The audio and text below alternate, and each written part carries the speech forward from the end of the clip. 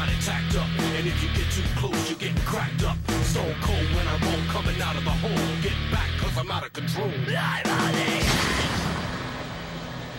Welcome to Season 4, Lucas Oil on the Edge. Great new set, great new look, and some great new events coming your way. Tonight we're going to be talking about all kinds of stuff with women. That's right, not softball, not roller derby. I'm talking about Diva Metal Mayhem, women's demolition derby. If you think guys are crazy, wait till you see 18 of the craziest women out there in the country doing it right up demolition derby. And the only guy that can hang with these women is my buddy Ken Stout. Well, it's nice to have you with us this year, and I'd like to say thanks, but I'm not real sure that's the correct word because these are some angry, angry women. Welcome to the Diva Metal Mayhem, presented by General Tire. We're in Oregon, Illinois, and we're about to turn these ladies loose on each other. But first, let's go to Bryce Cooper. Here at Lucas Oil on the Edge, we brought you Demolition Derby before, but today we're going to bring it to you with a bit of a twist.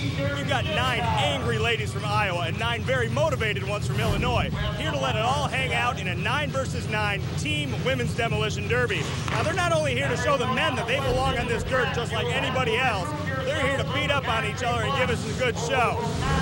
Illinois thinks they're going to take us girls down from Iowa, but we're here to prove to them that the Iowa girls are going to take the Illinois girls down. They better make sure they brought enough. What's on the line? Turf. Illinois's got a driver on there they call Derby Chick who thinks she knows everything about derbies, and she just started opening up her mouth, and well, Iowa's here to shut it for her. Oh, it was not started with us. It was started with them. They started talking smack about us on the internet, and so we just figured they were going to start it, we were going to finish it. And we're just here to let her know that she's not that good. They better hang on. Why is We're that? bringing all we got. We're here to show Casey, Derby Chick, that, well, her mouth is bigger than what she thinks it is. Well, I'm going to be on them like flies on. That's all I know. We're here to shut her up. Her and the whole team. Well, they better watch their big, because we're going to kick it all the way across the track. We are just getting started in Lucas Oil on the Edge. Don't even think about changing that channel. We'll be right back. Illinois for the Diva Metal Mayhem presented by General Tire. Ken Stout with you, and the only guy crazy enough to join me at this event, Ted Brunson. Welcome, my friend. It's good to be here, I think, Ken. And, you know, I am crazy enough because I've been known to upset a few women here and there. So, well, what's that saying? Hell hath no fury like a woman's scorn or a woman in a car in a demolition derby. And the green flag's out. Let's go, buddy. They obviously very angry at each other, and a lot of teamwork will take place here. But I love the angel wings on top of the cars.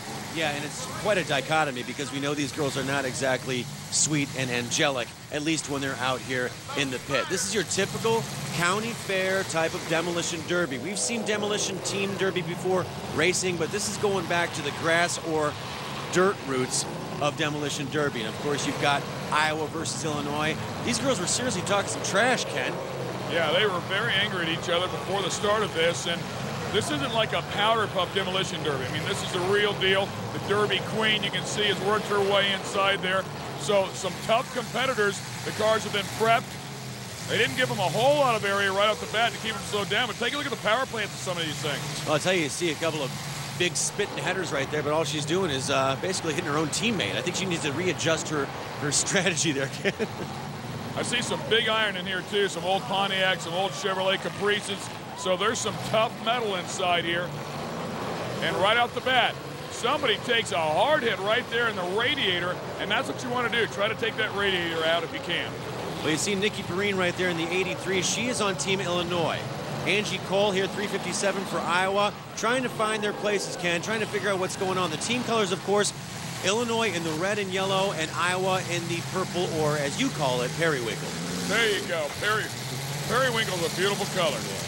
Kim Rittberger, you see her right there in front of you with the number 11 car. That car looks like it's been through a couple of demolition derbies already. Yeah, that's not in too good a shape, but maybe it's crunched up just the way she needs. Now, there's a big hit right there by Dar Belden, and another big hit. It looks like Iowa's taking charge right now early on. You think so? I mean, those Charlie's Angels are hanging tough. Well, they've got someone else as their co-pilot for Angels. Just going for the hard door hits, the hard radiator hits, trying to create a little bit of room here. And there's you know, a lot of reinforcement there in Shelley Boland's car right there. You can see the extra steel and the extra bumper right there protecting those two headers. And Candy Summers trying to find reverse, it looked like, with the number 111 with the BAM chicks out of Iowa. Now, that's all part of the deal, Ted. Obviously, he's keeping your equipment going. The transmissions take a huge hit. Thankfully, they're all running that Lucas Oil transmission fix. That'll keep them alive, no doubt. You're also going to need that Lucas Oil power steering stop leak because they're turning that wheel so much. The hood completely gone on that car. I love some of the ingenuity. You take a look at some of the headers out there. I mean, it's just amazing what they come up with. Vicky Orson, part of Charlie's Angels, of course.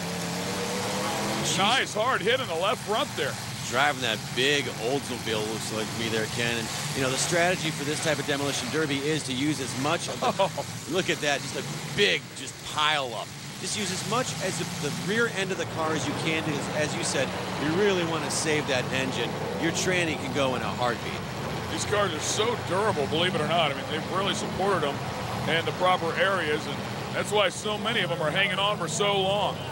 Well, it's flat out good old American steel that they use here, Ken. They go to junkyards and they grab a nice frame that's in good shape.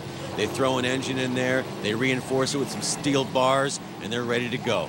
Good old American fun. Look at the stands. I mean, this place is packed. Standing room only, in fact, as we watch Shelley just drive in there like a woman possessed.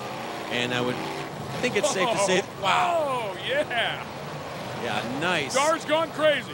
Nice solid hit right there by Dar Belt, and she just came across and just hit the Illinoisan right in the side.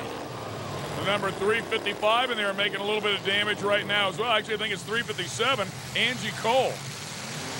287, Mandy Fry. And Mandy Fry, look at the back of that car. Mandy, well, her car is fried. It looks like a frying pan. Sure does.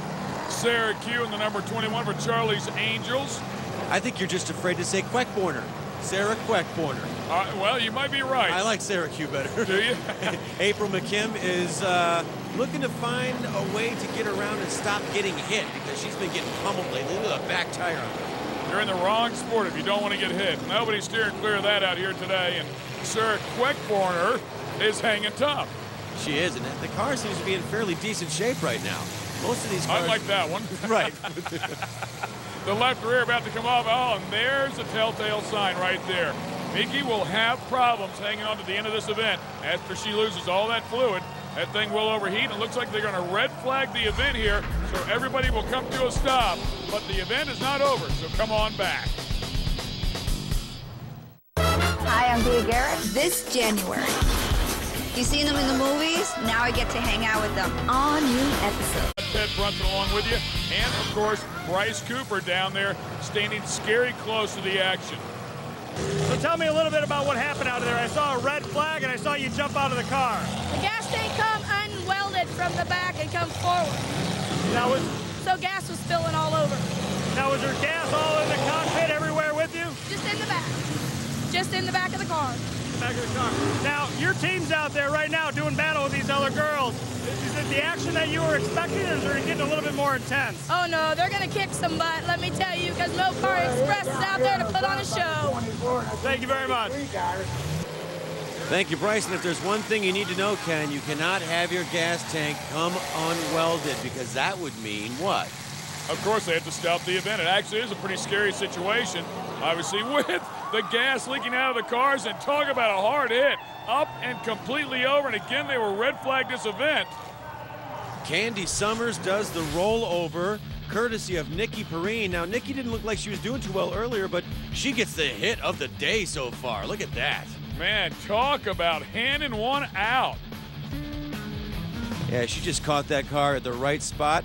You know, I don't even know how much she really did because she got a little bit of help from the Iowa. You know, it's kind of like it was an Illinois sandwich. I mean, Nikki was in between. She ended up flipping the other car over. They're trying to actually drive the 83 car off. Mickey Perrine, and does get down off of that car, so they'll see if they can get it rolled back over and uprighted. Car number 111, Candy Summers, on her lid. And she appears to be okay. I mean, nobody seems real concerned about if she's well or not, so she's probably coming all out in one piece. But take a look at this again, Ken, and just kind of a strange situation. I mean, the back end of Perrine's car just catches Summers and flips her over like nothing. Yeah, it was like the 44 and the 83. So actually, Parr and Miki got together. And unfortunately for car number 111, Candy Summers, she got kind of the double whammy, if you will. I tell you what, it's not summer season right now. There you go, the number 355. And that's April McKim. She's waiting on the restart, Ken, and very anxiously waiting. You mentioned earlier in the show that these are some angry ladies. You are absolutely correct. They have vengeance on their mind. They do not like each other. The green flag flies, and there's a perfect example of it as they all stand in the throttle and try to take out their opponents as quickly as possible. Oh, a lot of steam out of the number 316 over there.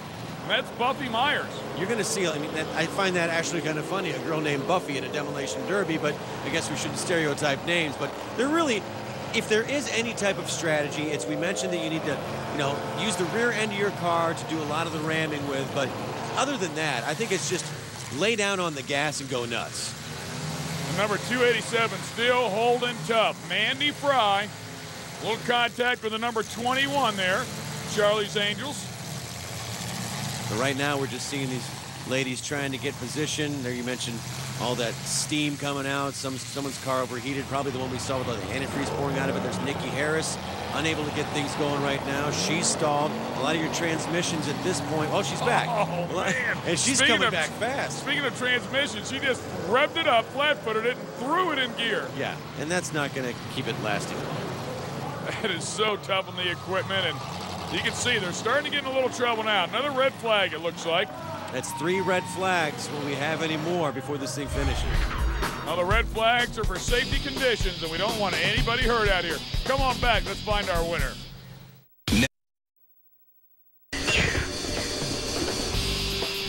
Well, all these ladies are on the edge. The Diva Metal Mayhem in Oregon, Illinois, presented by General Dyer, and the restart after the 3rd red flag has begun.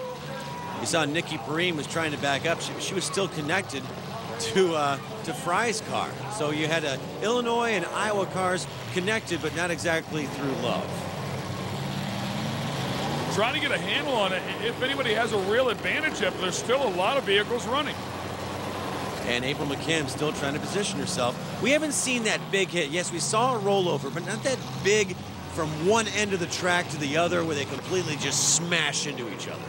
You know what's really cool about these events? They come out, you see a lot of them at fairs, but they're family events. Mom, dad, the kids come out. The kids love to watch stuff like this.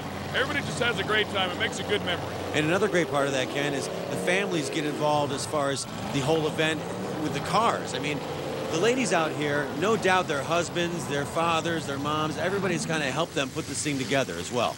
Well, you can see Mickey Perrine breaking that stick off the side of the car, off the post there, and that means that she is done. Once you break that off, you're done. You're out of competition. There's some nice collision right there. Car number 316, Buffy Myers, she's still handling things pretty well. And Vicky Shute having her fair share of problems. Looks like she's trying to get it going one more time and manages to refire that thing. Oh, now we're getting some speed. The 355 of April McKim starting to hand out the hits. April McKim has been all over this track, Ken. She's a headhunter right now. I'd watch out for her. Of course, it's the last car running is the victor. Not only is it a personal victory, but it's a team victory as well. State line bragging rights going on. Sitting right there in the middle. Just like a sitting duck, if you will. You sit out there very long, they're just going to hit you whether you're running or not.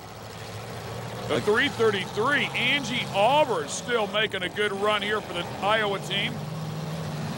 Purple and yellow, Iowa. Red and yellow, Illinois.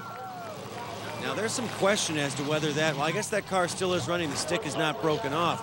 But you see, and it's hard to tell which car that is because the number's off it, but I'm almost positive that could be Fry's car. When you hit a car standing still, you're a subject to be disqualified. Well, Vicky Shute was sitting there right in the middle as well for Charlie's Angels or Team Illinois, whatever you'd like to call them. Nikki Harris still trying to make a run. Looks like she's getting a little frustrated. Maybe that one's done. Caught between a rock and a hard place or a car and a hard place. She can go nowhere right now. Once again, the 355, April. Oh, and April is just going crazy. She might single-handedly win this thing. Nikki Harris with a 24. She is the last hope for Team Illinois and Charlie's Angels. She's saying, don't hit me, but guess what? That doesn't work so well with these guys. You've got to break the stick off if you're done, and she's trying to restart. Well, she's trying to stay in this game for Team Illinois, and that's why she has not broken her stick, but this car has taken so much abuse. And what great teamwork, by the way, by Iowa. Actually, one of the Iowa cars had her pinned against the guardrail, and the other two just beat her into submission. And that's it, Ken. She broke off her stick. Nikki Harris was the last one standing for Illinois, and that means the winner is Iowa. Man, what a battle between the ladies, the BAM chicks, the winners coming from Iowa. They got it done. They were talking to smack earlier, and they brought the smack home. All right, let's go back to lug nuts, who's safe and sound in the studio. Well, so much for all that trash talking from our girls from Illinois. The Iowa ladies still on the track while every single one of our Illinois girls out. In fact, one of them's parked right behind me now. So we're going to find out which one of those Iowa girls doesn't mind taking out her sister. Well, it was Candy, Dar, and Buffy who were the three that were still running for Team Iowa when they won the competition, but now it's for individual bragging rights. Well, it's a sisterhood of the mangled metal going on right now. They won together, but now they're facing off. You know what? No such thing as camaraderie when it's time for an individual title. And look at the strong hit. These girls are not holding anything back, Ken. Buffy Myers, she drove like a woman possessed in the team competition, and I'd watch out for her right now. Oh, she got that thing going just quick enough to not take a huge hit from the number 44 in Dar Belden. Okay, we've got Dar and Candy just kind of hanging back, kind of staying away from Buffy as she drives all over the place. We haven't heard much from Candy Summers at all. Expect her to maybe sneak up for a huge hit. Well, this late in the competition, it becomes very difficult to steer the vehicles. I mean, take a look at the front fenders, the bumpers, everything jammed into the steering tires, so it makes it difficult to aim that thing exactly where you want it to go. That kind of looks like your car if you try to parallel park in the city of Chicago. It looks like my car now. Yeah. Candy Summers in there, she's still fighting hard and delivers a hard hit to car number 316, Buffy Myers. I'll tell you one thing's for sure, Ken. I can guarantee this. No matter how good of shape these women may be in, they are going to be very sore tomorrow. And now Dar Belden sitting there kind of waiting for her to break the stick off. She does not look like she's in good shape right now. Yeah, a lot of steam out of that one, and they're all starting to struggle. Buffy Myers is finally slowed down. She can't get it in gear. You've got that transmission problem. You can only take so many hits, switch it from reverse into drive, you name it. We might be down to just one. Candy Summers might be able to hang. Oh, and the 44 moves just a little bit. And that movement might be just enough to keep her in the hunt for the championship. And now they're locked up, literally, and no one's going anywhere at this point. It's kind of a battle of attrition. Hey, do you know of a wacky motorsport event or something not usually seen on TV? Then we want to know about it. Log on to newwavetv.com and let us hear about it. While you're there, check out our official Lucas Oil On the Edge merchandise. T-shirts, hats, polos, cool stuff. Check it out. Well, we've been watching the Diva Metal Mayhem here on Lucas Oil On the Edge, presented by General Tire. Let's go back down to Bryce. It's all down to this. 2 cars left. There's a lot of dead soldiers out here. We've got Dar Stevenson and Candy Summers, who was earlier involved in a complete rollover which signaled a red flag. So it shows a little bit of determination, a little bit of luck. Might be the last woman standing in this all-out action females demolition derby. The final 2 are going at it. And I'm pretty impressed here because I really thought Dar was almost out of this deal, and she's really come back to life. She's got some spunk left in her right now, I'll tell you that, Ken. I mean, they were locked up, didn't even know if they were going to get separated. They were separated with some assistance, and now they're hooked up again. Yeah, Dar Belden appeared to be dead in the mud, like you said. Candy, she's just not giving up at all, and that car is completely cashed. Can you imagine, you know, if you had a car like that and you had to get somewhere, it would never run. And this thing just won't stop. No, they just won't stop. They're relentless, these two. These girls were teammates, as we mentioned, and they won for the state of Iowa, but now, do you think they still like each other, Ken? Because I'm getting a feeling they really don't right now. Well, I don't think they do right now. No. Maybe, who knows? Maybe they're giggling at each other, kind of laughing like, I'm going to give you another shot here. And I thought they both stopped there for a moment, but again, the 44 of Dar Belden looks like she's in trouble trying to get that thing refired. She's got a lot of smoke pouring out of there, a lot of fire coming out of the header. And, yeah, she did have trouble starting up before. And if It looked like the neutral safety switch wasn't necessarily working when she restarted that car. You think that might be the case? Oh, and Dar's definitely having some problems here. This thing's going to get called in just a moment, and it looks like Candy might have the upper hand. Well, and she's having a hard time even steering that thing. She's trying to get one last blow, one big hit. And you can see that she can't keep the tires straight, and that is the final, though. The stick has been broken, and Candy Summers is the winner. How ironic is that? The one that got turned over, car sitting on top of her, and she ends up winning the entire event. Well, that's just the way I think, as Bryce said, you know, a little bit of luck, and you can do a lot in these things. There were some good hits today, Ken. It was a lot of fun to watch, and you didn't even stop and think for a while that these are all women. And they dished out some lickings right there, man. Some big-time hits and rolled Candy completely over, but she's the winner, and Bryce is standing with her. Candy, at one point, this Demolition Derby was literally upside down. That was you in that car. Yes, it was. I was upside down. Well, it looks like you've turned things around, literally. How's it feel to be crowned female Demolition Derby champion? Feels great. It feels great. I love it. Now, what about this Illinois rivalry? How'd that go for you? We kicked butt. Okay. Well, she's having a good time, obviously. Absolutely. Oh, she's going in the mud. Okay, now we're wrestling. Make sure you log on to speedtv.com to see where the official Madison International RV cameras will be next. For Bryce Cooper and Ted Brunson, I'm Ken Stout. And remember, if you're not living on the edge, you're taking up too much space.